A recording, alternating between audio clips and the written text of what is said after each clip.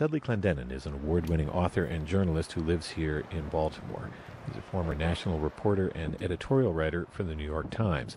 He's the co-author of Out for Good, The Struggle to Build a Gay Rights Movement in America, which is considered a seminal work on the history of the gay rights movement.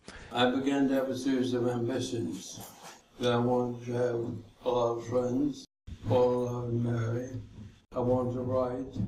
I wanted to eat a lot. I wanted to drink a lot. I wanted to work maybe for newspapers. I have something called popularly Lou Gehrig's syndrome. It's a neuromuscular disease. Lou Gehrig's has no treatment and no cure, and it has a calendar, which is often 1.5 to 3 years, as best I understand it.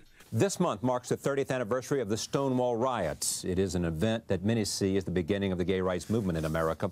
You know, this is a movement that started as a sexual liberation movement, because that was very much in the air, in the radical years, and which very quickly became a civil rights movement. And that's been the tension back and forth in this movement all along. I've always tried to live my life with integrity, especially the last 22 years, the period I've been sober and the period I've been out as a gay person.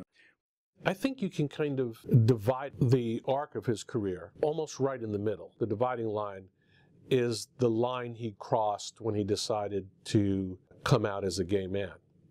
I wanted children.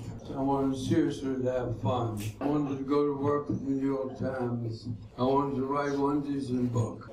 I wanted to win a Pulitzer Prize. And then I wanted to die. Well, 27 out of 30 ain't bad.